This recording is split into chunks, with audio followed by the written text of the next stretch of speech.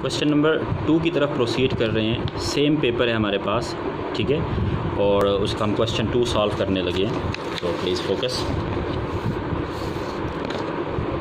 So question number 2 is about group 17 यानी halogen से related है।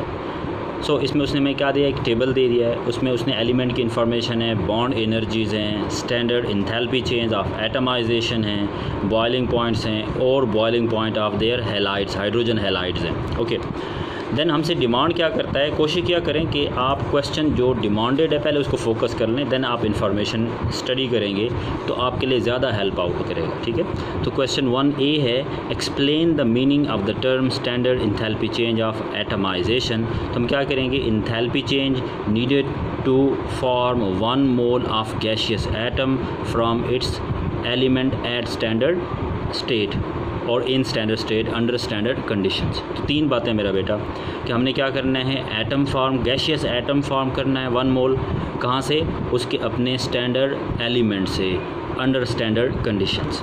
ओके, नेक्स्ट पार्ट है कि for fluorine and chlorine the enthalpy changes of atomization are half the value of the bond energies. Okay, अगर इस बात को हम देखें टेबल से तो देखें ये 158 है, उसका हम हाफ़ करें तो 79 है, 242 है, उसका हाफ़ करें तो 121 है। ओके, ये बात क्लियर हो गई। देन कहते हैं for bromine and iodine the enthalpy changes of atomization are much more than the half value of the bond energies. So look, for bromine it the bond energy is 193, अगर उसका हम half करें तो मेरा बेटा हमें क्या नज़र आएगा, हाफ ऑफ 193 इट इज़ 96.5, लेकिन यहाँ में क्या वैल्यू नज़र आ रही है, 112। यही बात उसने यहाँ एक्सप्लेन की है, ठीक है। देन कहता है कि 151, इसका अगर मैं हाफ़ करूँ सो व्हाट वी गेट 151 और उसका half, so the answer is 75.5, where here we have the value 107। so यही बात उसने यहाँ कही है कि for bromine and iodine the enthalpy changes of atomization are much more than half the values of the bond energies। कहते हैं suggest a reason for this reference। तो बहुत क्लियर इसका आंसर है, देखिए 1 मार्क है, ज़्यादा आपने लंबी चौड़ी डिटेल में भी नहीं जाना। you just have to mention that fluorine and chlorine both are gases at room temperature whereas bromine is liquid and iodine is solid। ठीक है, अगर आप यहाँ तक भी लिख देंगे तो ये भी इनफ है। अगर आप इसको लिंक बना दें और कह दें कि for the atomization of bromine the bond energy, ठीक है, हम क्या है, सबसे पहले we have to convert the liquid bromine into gaseous bromine, then we have to break the bond. Okay, तो इसलिए इसकी जो एटमाइजेशन है वो क्या है, थोड़ी सी ज़्यादा है। इसी तरह आयोडीन है which exist in solid at room temperature, so we have to include that energy as well to convert और to break the bond. Atomisation करने के लिए थोड़ी सी एनर्जी क्या होगी, ज़्यादा होगी। सो अगर आप इतना मेंशन कर दें, chlorine fluorine are gases where as bromine liquid and iodine is solid at room temperature. Then the standard enthalpy of formation of iodine molecule ICl is minus 24.0 kilojoule per mole। Use this information and the bond energies of iodine and chlorine to calculate the ICl bond energy। Okay, तो इसके लिए आपके पास बहुत simple सी situation है। हम क्या करते हैं, फार्मूला पुट करते हैं।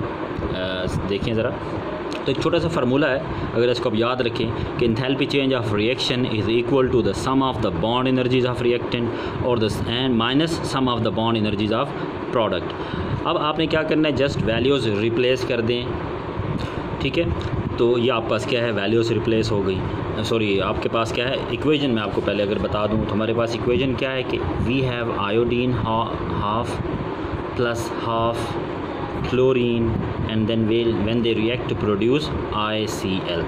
ओके, तो ये हमारे पास मेन इक्वेशन है। अगर हम इस मेन इक्वेशन को पुट करें तो हमारे पास क्या है, ये रिएक्टेंट्स हैं और ये प्रोडक्ट हैं as you see। now you just have to replace the values from the above table। अगर हम above table जो आपके पास क्वेश्चन गिवन है उसमें से क्या करें, Cl की जो बॉन्ड एनर्जी दैट इज़ 242, हम उसको पुट कर देते हैं। So half the value of 242 and than half the value of iodine which is 151। Okay, अब हमने क्या करना है, ICl को क्या करना है, फाइंड आउट करना है। ICl बॉन्ड एनर्जी ये हमने फाइंड करनी है। वेयर एज द रिएक्शन की एनर्जी भी हमें क्या है, गिवन है, that is here minus 24.0. So we have to put minus 24.0. अब आपने जस्ट क्या करना है, इस इक्वेशन को सिंप्लीफाई कर दें and you will get the answer. Okay, तो बेटा ये आपका क्या है, कैलकुलेट करेंगे आप तो ये आपके पास फाइनल आंसर आ जाएगा. क्लियर. देन नेक्स्ट पार्ट की तरफ मूव करते हैं. So the next part is explain the trend in the boiling points of the hydrogen halides HCl, HBr and HI. तो आपको क्लियरली पता होना चाहिए मेरा बेटा कि these three have induced dipole interaction और intermolecular forces in between these. ठीक है. और जब हम क्या करते हैं from top to bottom group में मूव करते हैं मेरा बेटा, तो क्या होता है, strength of the intermolecular forces increase होती है due to the increase in the electronic cloud and the molecular mass. Okay, सो हम क्लियरली क्या कहेंगे कि सिर्फ एक्सप्लेन करना है the trend of the boiling point. अगर हम टेबल को फोकस करें तो in that table boiling points क्या हो रहे हैं, इंक्रीज़ हो रहे हैं. 85, 238, 332, 4. अगर इस पहले को मिस कर दें, छोड़ दें, इनको देखें अगर, तो हमारे पास क्या है, इनके बॉइलिंग पॉइंट्स इंक्रीज़ हो रहे हैं. सॉरी, हाइड्रोजन हैलाइड्स की बात हो रही है. 186, 206, 238, तो इंक्रीज़ आ रहे हैं इन तीनों के. तो हम क्या एक्सप्लेन करेंगे, as the strength of the intermolecular forces और strength of the induced dipole forces of attraction are increasing. Okay, suggest Y the hydrogen halide HF does not follow the trend in the boiling points shown by HCl, HBr and HI. तो अगर आप clear देखें तो HF बिल्कुल different है, 293 एकदम fall आया, then फिर राइज आ रहा है. ठीक है, वो हम ऊपर एक्सप्लेन कर चुके हैं. सो हमने हाइड्रोजन फ्लोराइड को क्या करना है, एक्सप्लेन करना है कि वो इस ट्रेंड को फॉलो क्यों नहीं कर रहा. तो उसकी रीज़न हम ये देंगे कि as hydrogen fluoride has a hydrogen bond which is a very strong intermolecular force as compared to the induced dipole forces of attraction. Okay, और उसकी भी रीज़न हम दे सकते हैं कि एज फ्लोरीन इज़ वेरी और हाईली इलेक्ट्रोनेगेटिव. ओके, ये बता सकते हैं हम. नेक्स्ट क्वेश्चन की तरफ अगर हम मूव करें तो मेरा बेटा क्या है हमारे पास, in an experiment 2 of the halogens are represented as P2Q2.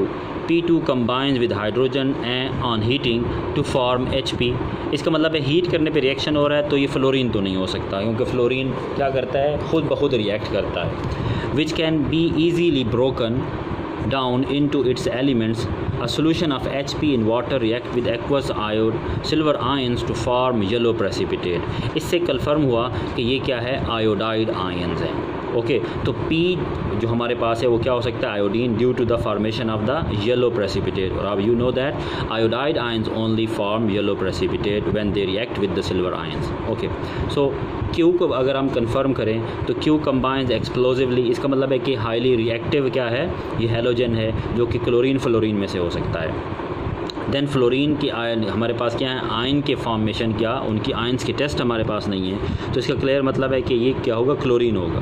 Then हम इसको कंफर्म करते हैं उनके टेस्ट से, तो कहते हैं when we add the aqueous silver ions to form a white precipitate and from this white precipitate formation it confirms that it is chloride. Okay, so it means chlorine क्या है, वो क्लोरीन, सॉरी Q क्या है, chlorine है, P क्या है, iodine है. तो P is iodine I2 and Q is chlorine Cl2. और हम क्या करेंगे, इनके नेम भी लिख सकते हैं. HP readily decomposes. हम पता है कि जो आयोडीन है, HI है, वो क्या होता है, बहुत ही अनस्टेबल है, तो इसलिए क्या होता है, फ़ौरन से वो वापस रिवर्स हो जाएगा, डिकम्पोज हो जाएगा अपने एलिमेंट्स में. ठीक है, into its elements hydrogen and iodine when heated, but HQ is stable to heat. Explain this. ठीक है, with reference to the bond energies. तो हम सिंपली कहते हैं कि as we go down the size of the atom is increasing, therefore the bond और the attraction of the nucleus is decreasing. ठीक है, और इसकी रीज़न हम ये भी कह सकते हैं कि क्या हो रहा है, जो शील्डिंग इफेक्ट है वो इंक्रीज़ हो रहा है. सो इन शॉर्ट आप ये कह सकते हो कि as we go down the bond length is increasing where as bond strength is decreasing, therefore HP easily decomposes whereas HQ is stable on heating. Write an equation for the thermal decomposition of the HP. तो ये बहुत simple सी बात है मेरा बेटा. इसको क्या करेंगे हम, we just have to right HP, keep that in mind कि ये HP है, ये क्या है, HI के इक्वलेंट है। तो हम क्या करेंगे, डबल एरो डालेंगे, क्योंकि ये क्या है, फ़ौरन रेडिली डिकम्पोज हो रहा है और ये क्या होते हैं, इसके एलिमेंट भी अनस्टेबल हैं। ओके, तो ये आयोडीन प्रोड्यूस करेगा और H2 प्रोड्यूस करेगा। अगर हम इसको बैलेंस करना चाहते हैं तो हम क्या करेंगे, we have to place 2 hair. ठीक है, ये भी गैशियस फॉर्म में होगा, ये भी गैशियस फॉर्म में होगा और ये भी गैशियस फॉर्म में होंगे। या अगर आप स्टेट, क्योंकि मार्क 1 है, स्टेट सिंबल से अगर आप अवॉइड करें तो भी ठीक है।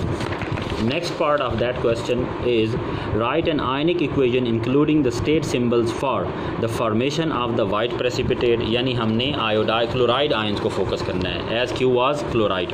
सो हम क्या करेंगे मेरा बेटा, Q1 negative aqueous plus Ag1 plus aqueous, when they combine they produce AgQ solid and that was white precipitate। ये क्या थे, white precipitates थे। ओके, नेक्स्ट क्या कहता है, और उसने कहा था आयनिक इक्वेशन लिखनी है। ठीक है, ये बात याद रहे, आयनिक इक्वेशन, तो हमने आयनिक इक्वेशन मेंशन करनी है और नहीं मेंशन करनी। देन कहते हैं subsequent dissolving of this precipitate in dilute aqueous ammonia. That is very important question. ठीक है, कि when we add the access ammonia, dilute ammonia, तो क्या होता है मेरा बेटा, जो आयोडाइड, सिल्वर आयोडाइड बन चुका हो, सॉरी सिल्वर ब्रोमाइड क्लोराइड बन चुका होता है, वो रेडिली डिज़ोल्व हो जाता है। सो इसको हमने कैसे शो करना है, AgQ solid, we have to add aqueous ammonia. Okay, then अच्छा सॉरी, हमने आयनिक इक्वेशन बनानी थी। ठीक है, लेकिन अब ये भी याद रखना है आपने कि सिल्वर जो क्लोराइड है वो सॉलिड है, अब उसमें आयंस नहीं है। ठीक है, सॉलिडिफाई हो चुके, इसलिए हम नहीं दिखा सकते। हाँ, यहाँ आप आयनिक इक्वेशन दिखाओगे, क्या दिखा सकते हैं, AgNH3 whole twice and that has a whole plus charge. इसके साथ आप एक्वस लिख देंगे, प्लस Q नेगेटिव एक्वस लिख देंगे। इस बात को याद रहे, क्योंकि ये सॉलिड है इसलिए हम इसको आयंस नहीं दिखा सकते। ओके, इस बात का ख्याल रखना है। देन नेक्स्ट पार्ट है chlorine react readily with many elements to form chlorides. 3 such compounds are MgCl2, AlCl3 and SiCl4। तो हमें क्लियर नज़र आ रहा है कि group 2, group 3 and group 4 ascending order चल रहा है ग्रुप के वाइज। ठीक है, state and explain the pattern shown by the formula of these 3 chlorides. तो फार्मूले से क्लियर नज़र आ रहा है कि यहाँ 2 क्लोरीन है, यहाँ 3 क्लोरीन है और यहाँ 4 क्लोरीन है। तो इसको हम क्या करेंगे कि स्टेट हम ये करेंगे कि वैलेंसी ऑफ कि क्लोरीन एटम्स आर इंक्रीजिंग। ठीक है, chlorine atoms are increasing at each step, और उसकी रीज़न क्या देंगे, एज द वैलेंसी और the oxidation state of each element is increasing क्या, from magnesium is +2, aluminium is +3 and silicon is +4। ये इनका ऑक्सीडेशन नंबर है। अगर आप वैलेंसी मेंशन करोगे तो क्या लिखेंगे, 2+, 3+ और 4+। ठीक है, ये बात आपने बताना, लेकिन ऑक्सीडेशन नंबर के अकॉर्डिंग बैलेंस कर एक्सप्लेन करें, ज़्यादा बेहतर होगा। Right equation two show the behaviour of these chlorides when added to water. तो इसको हम इक्वेशन कैसे, क्योंकि उसने भी इक्वेशन का कहा है, हम भी इक्वेशन को बेस बनाते हैं। तो when we use MgCl2 solid लेकर और इसको हम क्या करेंगे, वाटर में डिज़ोल्व करेंगे, तो हमारे पास क्या होगा, we get Mg2+ and +Cl negative. ठीक है, और इसको हम 2 लेंगे, ये भी एक्वस और ये भी एक्वस, और इसको हम क्या लिखेंगे, ये वीक एसिडिक है। ये क्या है मेरा बेटा, वीक एसिडिक है। अब इसकी एक्सप्लेनेशन उसने नहीं पूछी, इसलिए हम एक्सप्लेनेशन लिखेंगे नहीं, लेकिन वी कैन से, अगर आपसे पूछा जाए तो यू कैन से दैट कि magnesium ion has more polarising effect. तो क्या करता है, ये वाटर मॉलिक्यूल्स को पोलराइज कर देता है एंड वाटर मॉलिक्यूल्स स्लाइटली क्या होते हैं, आयोनाइज होकर हाइड्रोजन आयन रिलीज करते हैं। That's why the solution is slightly acidic. Next equation is of AlCl3. When we try to dissolve it in water, we get a complex ion. उसको हम different formats हैं, लेकिन अगर आप ये लिख दो ज़्यादा, यहाँ से उसकी एसिडिक नेचर कन्फर्म हो जाती है कि we have Al H2O whole 5 and bracket में आप लिख दो OH। ठीक है, ये कम्प्लेक्स आयन बन जाएगा, प्लस, ठीक है, 3+ आयन भी लिख सकते हैं आप, प्लस साथ में क्या मिलेगा, H ions and Cl negative ions aqueous form में, ये सारे क्या होंगे, एक्वस फॉर्म में होंगे। ओके, क्लियर होगी बात ये।